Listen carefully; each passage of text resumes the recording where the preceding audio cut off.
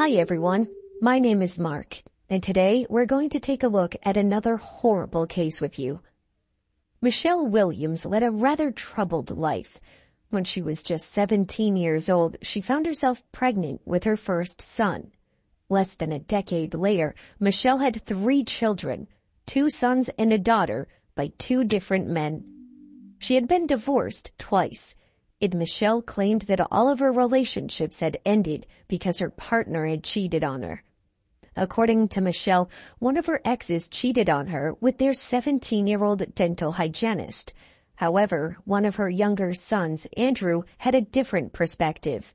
Andrew said that not only were their mother's husbands unfaithful, but Michelle herself had also cheated on her various husbands over the years. Lee, Michelle's older son, said growing up in Michelle's household was even more chaotic. Michelle worked in various exotic nightclubs and topless bars and would often drag her children around with her. Given Michelle's line of work, her sons even suspected that she might have dabbled in sex work.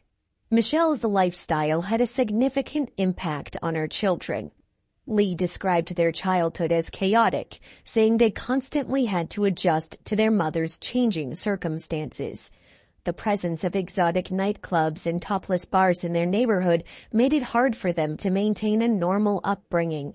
However, things in Michelle Williams' life took a turn for the better in 2007 when she met Greg Williams. Michelle and Greg were introduced while they were at a swingers club. According to Greg's brother Michael, who was with Greg at the club, Michelle was openly performing sex acts in public at the club, but despite that, Greg was smitten with her. Greg Williams was a successful businessman and computer engineer who built a successful company from the ground up and netted $500,000 annually. When Greg is not working, he's at the gym bodybuilding or practicing martial arts. Furthermore, Greg was devoted to his family. He had a young daughter who he adored. Michelle was captivated by Greg's success and wealth and saw in him the potential to provide her with the lifestyle she had always desired. Michelle had always dreamed of having financial independence, a luxurious lifestyle, and a supportive partner. Greg seemed to offer all these things and more. In 2007, Greg and Michelle decided to get married after only a few months of dating. However, Michelle's 2 sons, Lee and Andrew, both Army veterans, were not enthusiastic about their mother and Greg being husband and wife. They had reservations about Greg's character and saw him as an arrogant bully. However, Michelle's sons were not the only ones who had reservations about her and Greg's relationship. Several of Greg's relatives also expressed doubts and questions about Michelle's motives. They wondered if she was only interested in Greg for his fortune. According to Michelle Fletcher, Greg's sister, Michelle was never nice to her. Michelle Fletcher accused her sister-in-law, Michelle, of brazenly using her sexuality with men, and even tried her moves on her husband, Bryn. Once, Michelle had crawled up to the attic and asked for Bryn's help. When Bryn got up there, he noticed Michelle bent over without underwear trying to entice him. Despite everyone's apprehensions about their marriage, Greg didn't seem to mind being married to Michelle. Greg purchased an affluent house in the suburbs of a gated community in Keller, Texas, a suburb of Fort Worth, a safe area to raise a family. Greg bought Michelle whatever she wanted, and they had a pair of matching Mercedes-Benz in their garage, which he purchased as an anniversary gift for them. Greg and Michelle eventually had a daughter.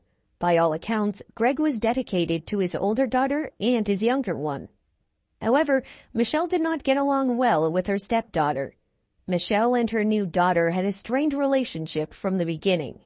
Michelle felt her stepdaughter was not respectful of her authority and treated her with disdain. The situation escalated when Michelle accused her stepdaughter of attempting to drug her by slipping drugs into her morning coffee. Despite his daughter's denials, Greg made the decision to send her away to rehab. Because Greg worked long hours, he purchased Michelle a frozen yogurt shop called Blueberries in 2011 to keep her busy. This decision was made despite Michelle's lack of a business background. Greg hoped that owning a business would keep Michelle occupied. However, Michelle did not fully commit herself to running the business. She spent very little time at Blueberries unless it was to come and take money out of the till. Michelle treated the shop as her personal ATM, withdrawing cash whenever she needed it. Instead of focusing on running her business, Michelle prioritized her indulgences. In October 2011, Greg and Michelle Williams were looking forward to closing on their new home. They meticulously planned every detail, including a pool for their 4-year-old daughter to play in. However, everything changed on October 13th at 4:40 a.m. when Michelle dialed 911 and frantically shouted that there was a person in her home who had shot her husband. Michelle, clearly shaken, expressed her fear that the shooter was still inside the house, heightening her anxiety as her young daughter was asleep there as well. Within moments, police officers arrived at the scene and promptly began their investigation. The officers quickly searched the premises, even venturing outside to check for intruders. Despite their thorough efforts, the officers were unable to locate any suspects. However, when they ascended the stairs to the couple's master bedroom, they discovered a shocking sight. In the bed, lifeless and surrounded by a pool of blood, lay 40-year-old Greg, the victim of a gunshot wound to his right temple. At the scene, Michelle informed the responding officers that she had been asleep on the couch with her daughter when a loud noise awoke her. Michelle walked to the master bedroom to check on her husband, Greg. When she arrived, Michelle thought she saw a dark-clad figure in the room. She stated that at that moment, she felt a sharp pain in her head and everything went black. According to Michelle, this person hit her in the head. Crime scene investigators arrived at Greg and Michelle's home. Upon their arrival, they observed no evidence of forced entry, which raised the question of how the intruder had entered the house. Additionally, it was discovered that nothing had been stolen. The investigators observed that none of the drawers had been opened or rifled through, and $20,000 was found in the safe untouched, indicating that the motive for the shooting was not robbery. At the back door of the home, the investigators discovered a handgun, a .45 caliber weapon with a shell casing and a wrench lying beside it. Several feet from the back door, the investigators found plastic-colored tubs filled with Clorox wipes. Upon further investigation, the investigators determined that the Clorox wipes had been used to wipe down every surface of the house.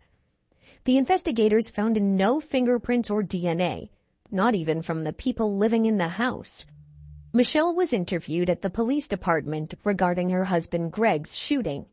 She repeated the same story she had given the responding officers, although detectives found her story suspicious. The detectives confronted Michelle and told her that her story did not align with the evidence discovered at the scene. Based on the evidence, it appeared that either Michelle had shot Greg or covered up the crime. However, Michelle adamantly denied harming her husband or having any involvement in his death. She agreed to take a gunshot residue test, and the results were negative. After 5 hours of interrogation, Michelle began to alter her account of how Greg died. Michelle stated that Greg had taken his life, and she covered up the evidence in order to protect their 4-year-old daughter from learning that her father had taken his own life. Michelle reasoned that it would be less traumatic for the child to believe that an intruder was responsible. Upon discovering Greg's lifeless body, Michelle told the detective she made a decision to conceal the fact that Greg took his life and staged it as a robbery gone wrong. To perpetuate this ruse, she utilized Clorox wipes to clean every corner of the house, including the gun that was used to take Greg's life. She then intentionally positioned the weapon outside the patio door, along with a wrench that she had used to hit herself in the face, creating a false impression that an intruder had harmed her.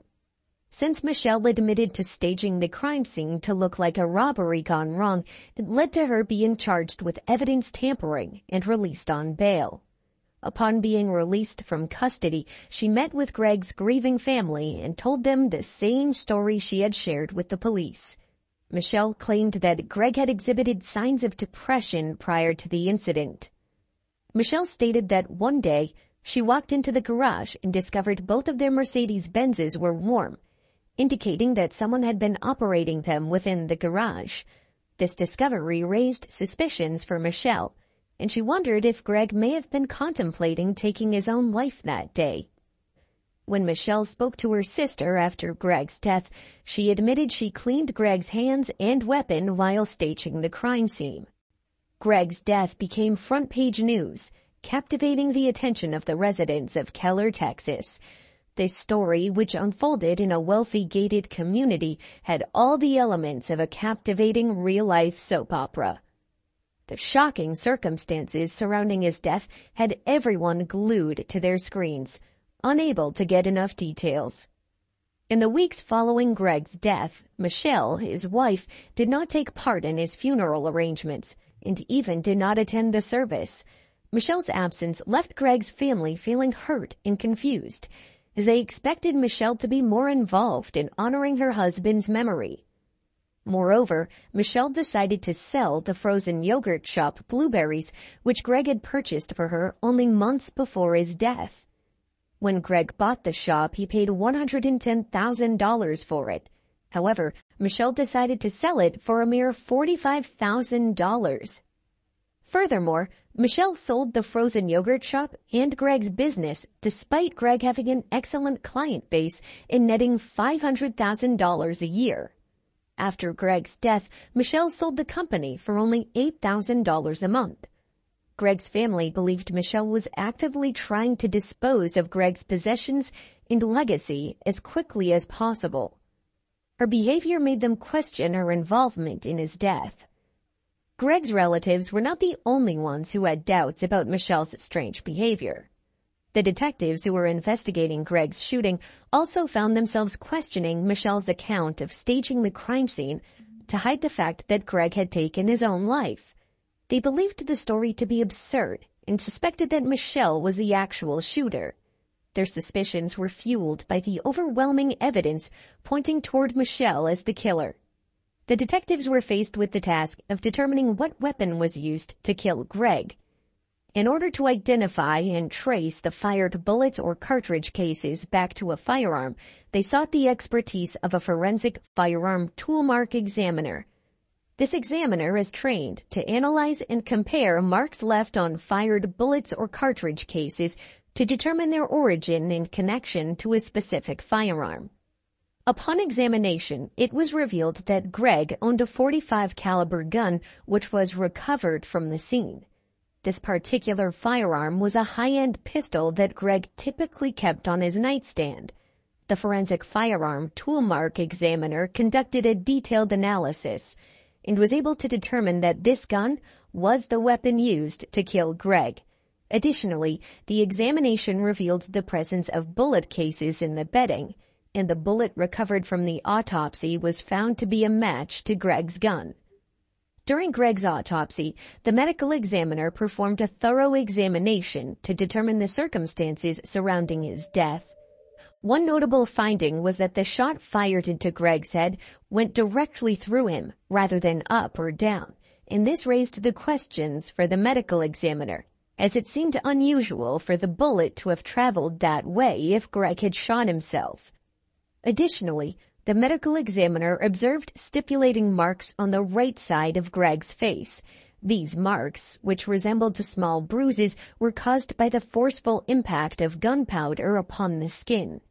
The stipulation marks indicated that the gunpowder traveled some distance, indicating that this was not a contact wound. Another significant observation made by the medical examiner was the distance of the firearm from Greg when it was fired. The examiner estimated that the gun was 6 to 24 inches away from Greg's head. This distance further contradicted the idea that Greg had taken his life. Furthermore, the examination of the crime scene provided additional evidence contradicting the theory of Greg taking his life. The shell casing recovered from the bedding was a crucial piece of evidence. This position of the casing was found in an area that would not have been easily reachable if it had been ejected from the firearm in the position Greg was in if he had shot himself. In January 2012, 3 months after Greg's death, Michelle, his wife, was arrested and charged with his murder. However, the detectives in the case faced a huddle. The Keller Police Department, inexperienced at murder scenes, had not done a great job in their initial investigation. When Greg's body was transported from the crime scene to the medical examiner's office, he was wrapped in his bed sheets, which could potentially lead to cross-examination. The case faced numerous issues, and the state offered Michelle a plea deal. Rather than murder, Michelle could plead to tampering with evidence in a Texas charge called deadly conduct, which means wielding a weapon irresponsibly. Michelle accepted the deal and faced a sentence of 2 to 20 years. However, Michelle knew that if she went to trial, she could end up imprisoned for 50 to 100 years. She wanted to get out to be with her daughter as soon as possible. With the plea deal, Michelle would be released when her daughter turned 18.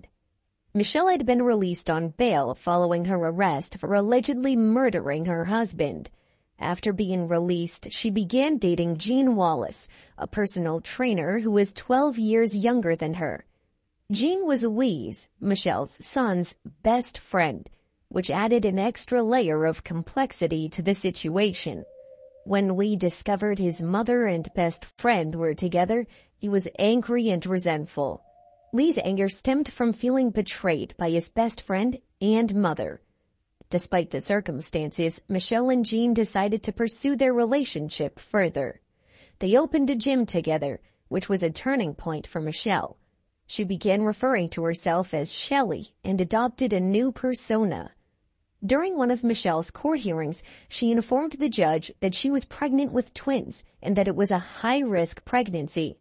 The judge and the prosecution were skeptical of Michelle's claim, but they decided to delay her sentencing hearing until after the birth of the babies. To challenge the doubts, Michelle produced sonogram pictures in court. However, those familiar with Michelle pointed out that faking pregnancies was one of her well-known traits. Additionally, there had been rumors that she had faked miscarriages in the past in order to seek attention and garner sympathy. These claims cast a shadow of doubt on her pregnancy's authenticity. Michelle was interviewed by a reporter with 48 hours as she was awaiting sentencing for her plea deal on charges of deadly conduct related to her husband's death. However, rather than maintaining her initial story that Greg took his own life, Michelle stunned everyone by reverting to her original claim that a mysterious dark-clad intruder killed Greg. This sudden change in narrative caught the attention of the judge, who promptly summoned Michelle to court and admonished her for denying what she had pleaded guilty to. The judge was particularly displeased by Michelle's attempt to shift blame away from herself. As a result of Michelle's denial, the judge revoked her plea deal, leaving her at risk of receiving a life sentence rather than serving a few years in jail.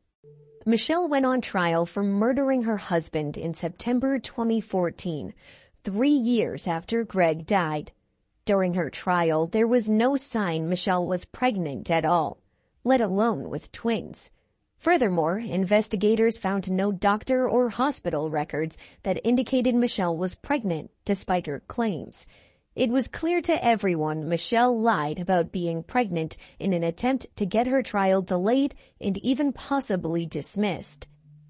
As Michelle's trial began, the prosecutors presented their case, alleging that she was responsible for shooting and killing Greg. The prosecution claimed that the primary motive behind Michelle's actions was financial. They alleged that despite Greg's high-income career, Michelle's excessive spending habits had left the couple unable to afford the down payment on the house they were planning to purchase. According to the prosecution, Michelle's uncontrollable spending had left the couple with a mere $30,000 in their bank accounts. Michelle was allegedly driven to commit the murder as a means to secure the financial resources they needed to fulfill their dream of owning a home. The prosecutors in the case alleged that a fight ensued when Greg discovered that there was no money left in their account. During this altercation, Michelle realized that with Greg gone, he was worth more to her than alive due to his $850,000 life insurance policy. As a result, she decided to take action and eliminate him. During the trial, the state called the medical examiner a witness. With nearly 40 years of professional experience, the medical examiner testified that he had never came across an instance where a person committed took their life with a gun positioned from the distance in which Greg's was. Additionally, Greg's mother took the witness stand and recounted her memories of her son. She mentioned that Greg was frequently tired from work, but despite this, he was content with his life and thoroughly enjoyed spending time with his daughter. According to his mother, Greg would often gush about the house he and Michelle were planning on buying. The state's bombshell witness was Andrew, Michelle's younger son. While on the witness stand, Andrew shared a shocking revelation. According to Andrew, 1 month after Greg passed away, Michelle approached him and asked him to reach out to some friends.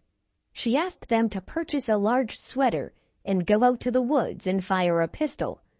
This plan was to leave behind gunpowder residue on the shirt. Michelle then instructed the friends to break into Greg's ex-wife, Kathy's, car and leave the sweater inside. She wanted them to report the incident to the police using a payphone, stating that the shirt had been stolen. The police would search the car and find the sweater, which would lead them to believe that Kathy was involved in Greg's murder. Initially, Greg dismissed Michelle's claims, thinking that she was not being serious.